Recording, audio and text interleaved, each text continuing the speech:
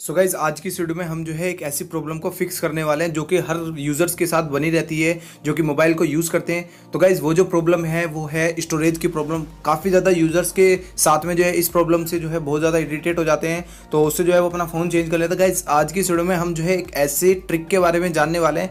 Trick के साथ साथ एक ऐसा मेथड भी बताऊँगा जिससे आप जो है अपनी जो स्टोरेज जो भर जाता है आपका, जो आप एप्लीकेशन कोई भी डाउनलोड नहीं कर पाते हैं प्ले स्टोर से जाके, उसमें जो है बार बार आपको बोलता है कि पहले दूसरी चीज़ अनइंस्टॉल करें, उसके बाद जो है दूसरी चीज़ को इंस्टॉल आप जो है कर सकते हैं। तो हम जो है उसी चीज़ को फिक्स करने वाले हैं। आप जो है अपने इस वीडियो को जो है ओनली लास्ट तक देखिएगा। 100% आपको जो है इसमें रिजल्ट मिलेगा, कोई फेक वीडियो नहीं है, बिल्कुल रियल बताता हूँ। तो गाइस चलिए वीडियो में बढ़ते हैं आगे और जानते हैं आखिर कौन सी ऐसी ट्रिक है और कौन सा ऐसा मेथड है जिससे आपका फ़ोन जो है लाइफ टाइम के लिए कभी भी नहीं भरेगा।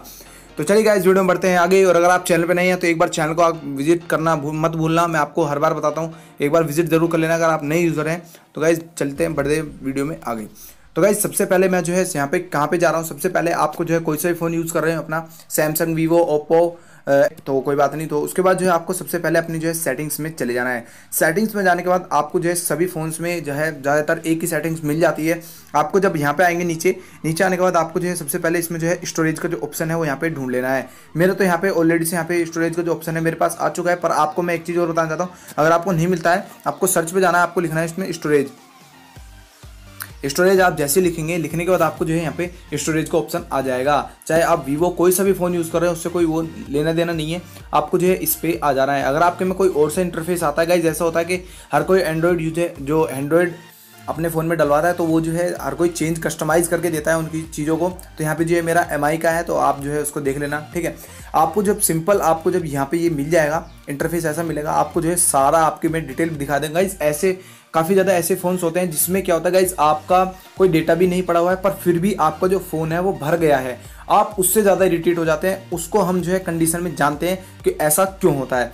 सबसे पहले आप यहाँ पे देख सकते हैं, आपके पास है एप्स एंड एप्स डेटा, ठीक है। तो यहाँ पे जो है आपका जो डेटा है ये है एप्स का, सारे एप्स जो है आपके इसमें अंदर है, ठीक है। अब दूसरा है यहाँ पे पिक्चर एंड वीडियो, यहाँ पे जो है आपकी इतनी जो है भरी हुई है, आप मेरे अपने हिसाब से आप देख सकते हैं इतनी जो है आपके इसमें भरी हुई है, ठीक है।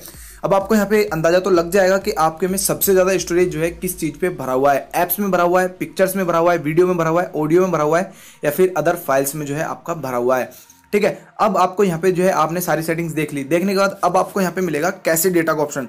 ये कैसे डेटा क्या होता है मैं आपको जो है सिंपल पूरे उसमें बताना चाहता हूँ गाइज। ये ऐसी अनवांटेड एप्लीकेशन, ये ऐसी फाइल्स होती हैं जो कि आपके फ़ोन में यूं ही आपके फ़ोन में जो है डल जाती हैं। ये क्यों डलती हैं सबसे पहले मैं आपको ये बताना चाहता हूँ गाइज। ये इसलिए डलती हैं, अगर जैसे मान लीजिए आपने कोई एप्लीकेशन डाउनलोड की, डाउनलोड करने के बाद आपने यूज़ करने के बाद आपको जो है आपने जो है उसको अनइंस्टॉल कर दिया, ठीक है। आपने तो अनइंस्टॉल कर दिया पर आप सोच रहे हैं कि अब जो है इसका डेटा भी ये जो है यहाँ से डिलीट हो चुका है, पर गाइज ऐसा नहीं होता है।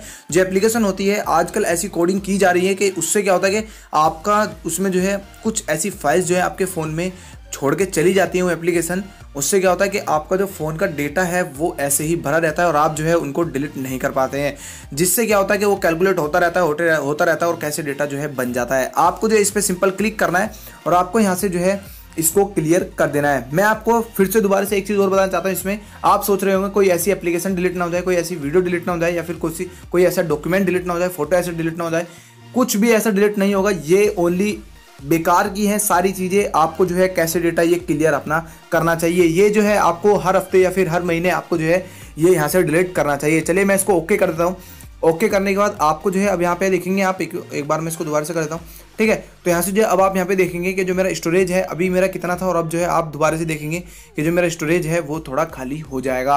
आपके में ये जो है मेरे में तो 1 GB मिला है, आपके में मुझे ऐसा लग रहा है कि 15-20 GB तक भी मिल सकता है ये डेटा।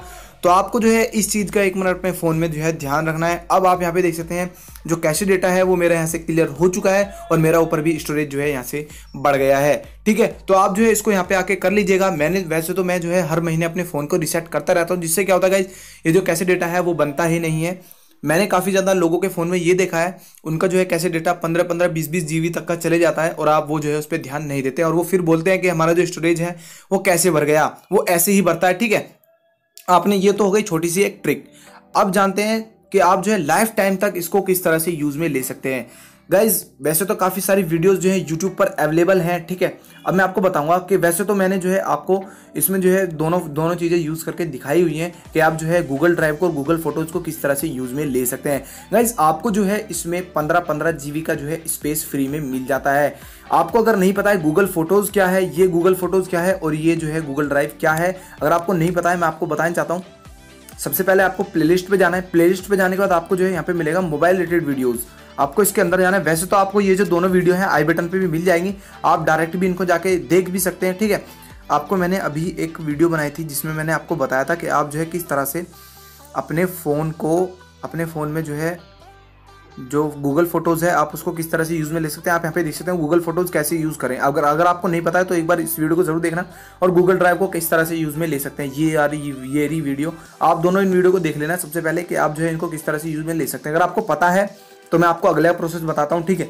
अब आपको यहाँ पे सिंपल जाना है, गूगल ड्राइव पे आप जैसे ही जाएंगे आपको इसमें 15 GB का आपको स्पेस इसमें मिल जाता है, ठीक है।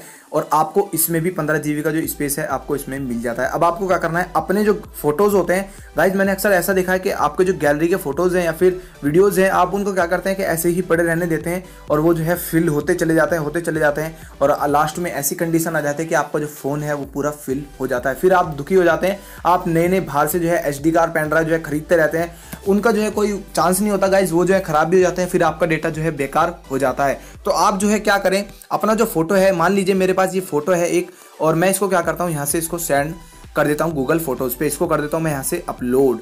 जैसे ही मैं इसको यहाँ से अपलोड करूँगा, अपलोड करने के बाद अब मैं क्या करूँगा, यहाँ से तो अपलोड कर दिया है मैंने ये, ठीक है। अब मैं इसको कर देता हूँ यहाँ से डिलीट, ठीक है। हमारा जो है फ़ोन का डेटा भी हमारा खाली रहेगा और आपका जो है कोई स्पेस भी नहीं भरेगा। यानी ये जो है एक ऐसा हो गया है गाइज, ये जो है आपका यहाँ पे फिल हो गया है। यहाँ पे आप देख सकते हैं मेरा अभी जो मैंने फोटो वहाँ से डिलीट किया था अब यहाँ से जो है सिंपली अपलोड हो चुका है। तो आप जो है इसको इस तरह से अपने फोटोज़ को, अपने वीडियोज़ को यहाँ पे अपलोड करके रख सकते हैं। मैंने तो काफ़ी सारी जो ईमेल आईडी है वो बनाई हुई है क्योंकि मेरा जो डेटा है वो 15 GB से ज़्यादा का हो जाता है। तो मैं जो है हर बार नई ईमेल आईडी जो है क्रिएट कर लेता हूँ जिसमें मैं जो है अपना डेटा जो है आराम से रख सकता हूँ और मेरा जो है फ़ोन भी हमेशा खाली रहता है। तो आप जो है इन दोनों चीज़ों को यूज़ करते हुए आप यहाँ पे कर सकते हैं। और यहाँ पे जो है गूगल ड्राइव का क्या फ़ायदा, गूगल ड्राइव का ये फ़ायदा, अगर आपका कोई PDF है, डॉक्यूमेंट्स है, कोई फाइल है, आप इसको यहाँ पे इस पे जाके अपलोड करेंगे तो कोई दिक्कत वाली बात नहीं है। आपको 15 GB का स्पेस मिलता है। 15 GB यार गाइज बहुत होता है। अगर आप बाहर से पेन ड्राइव या फिर मेमोरी कार्ड खरीदते हैं तो आपको जो है उसमें बहुत ज़्यादा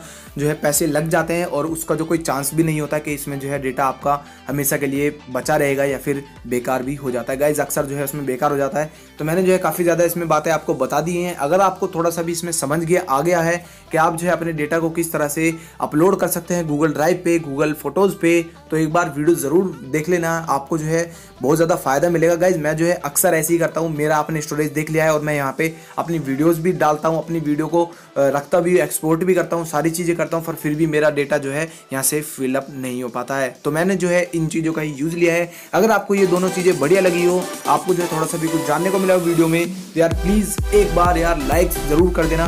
और अगर आप यार नीचे कमेंट करना चाहते हैं तो आप जो है कोई भी कमेंट इसमें नीचे कर सकते हैं, आपके लिए ये कमेंट बनी हुई है। तो गाइज थैंक्स फॉर वॉचिंग।